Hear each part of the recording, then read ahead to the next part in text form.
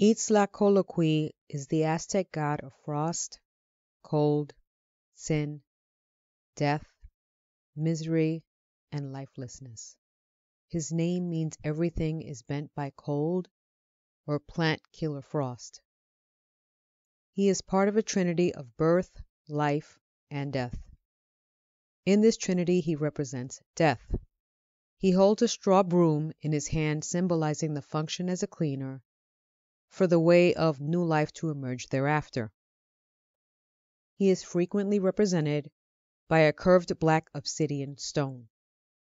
He represents the cold and misery of winter that kills everything, leaving a miserable, cold wasteland. Winter forms our character and can either bring out our best or our worst. It's up to you. Happy winter solstice.